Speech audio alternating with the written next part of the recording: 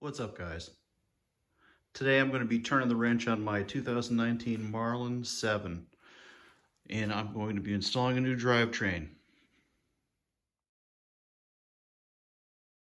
I've already changed things up a little bit on it by changing the 3x that came on it to a 1x, using the old Deore crank off my old bike and putting this GAG Bike's 34T narrow wide on it.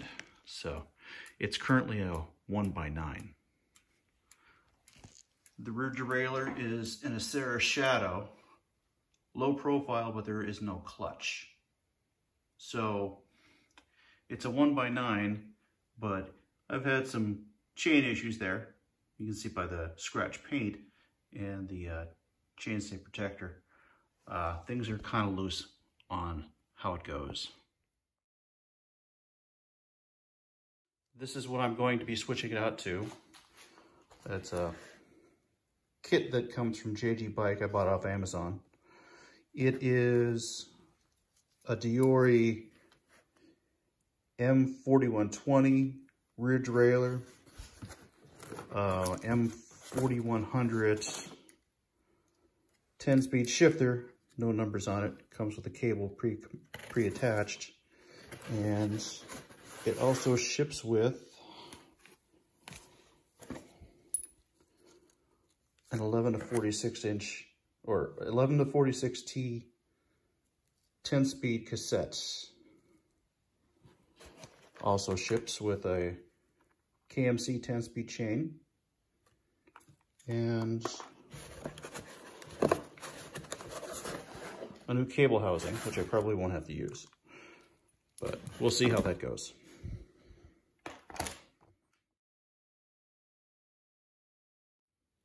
First things first is the torque wrench with all the appropriate fittings. Bought that off of Amazon for like 20 bucks. Adjustable wrench, chain whip, again off Amazon. This is a cassette remover.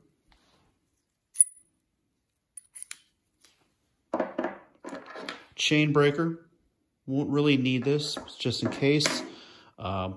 The chain I have on there right now is like with the KMC 10-speed chain. I have a KMC 9-speed chain on there, so it already has a master link. So what I really need is this, just to break the master link open. 5mm hex wrench, 4mm hex wrench, and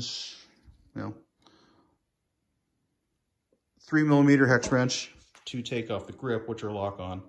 If you don't have any of that, if you have a good multi-tool, it should have all those on it as well. This actually I got from Target as part of a saddle bag, and it has all the tools inside of it, all the necessary tools. Not the best thing to use, but it's good to have in a pinch. Oh, and finally, nippers for the cable and the housing. It's always a nice idea to have a power tool, just in case there's a lot of torquing to do.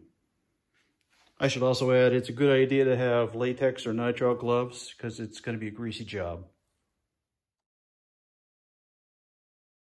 First thing first, I'm going to pull the chain. So what I have to do is locate the master link. There it is, right there.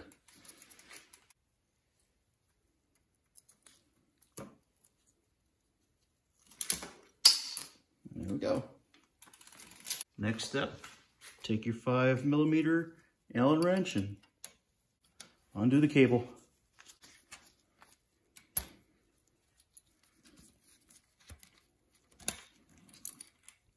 Let's nip that off.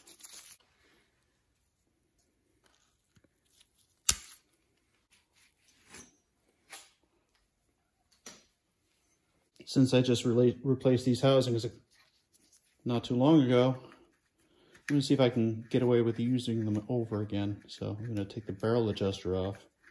All right, just pull this all out. Keep all that installed there so I can Save myself a little bit of a job there. I'm gonna go ahead and pull the wheel so that I don't have to mess with things too much. Quick release. There we go. Oh, really on there.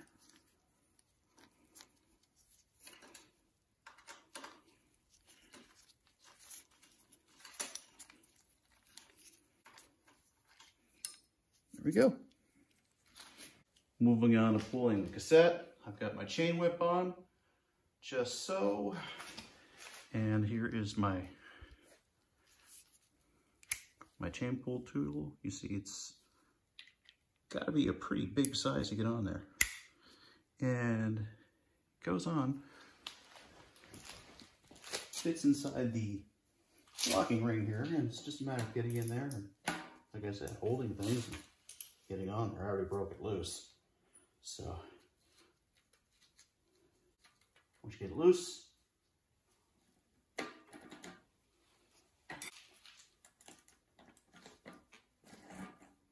it comes right off the hub. And now's a good time to get rid of that. So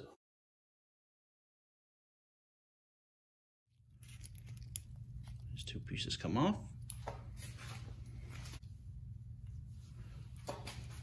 So slide this on here first.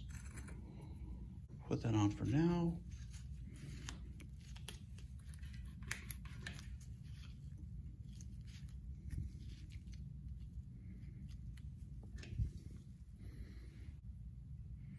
Okay, now feed the cable into the housing.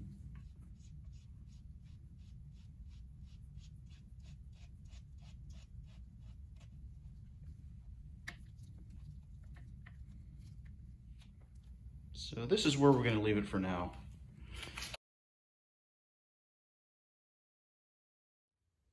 It's been several months since I shot the previous clips, and I was putting them all together when I noticed that I didn't really shoot an ending. So that's what this is. It's now March 2023. I've had this set up on here probably close to 6 months now, and it's working good for me. Got my local shop dialed in.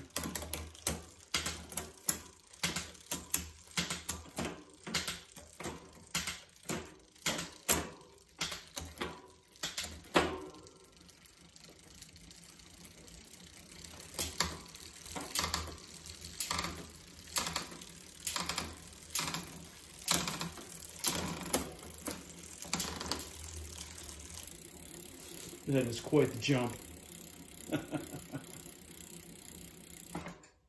As you can probably see, didn't really need the gut tooth. What was able to use the stock one on the derailleur, and it all works great. Sorry, it's a little bit dirty, but I do ride the thing.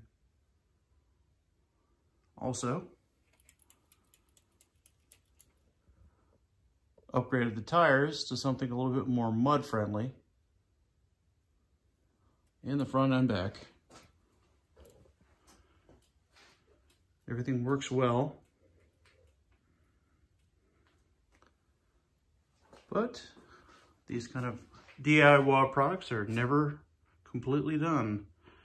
Next up is probably changing out the brakes to the Shimano brand. This bike came with the Tektros that are on the Marlin 6 for this year, and they don't really work all that great. So stay tuned, more videos to come.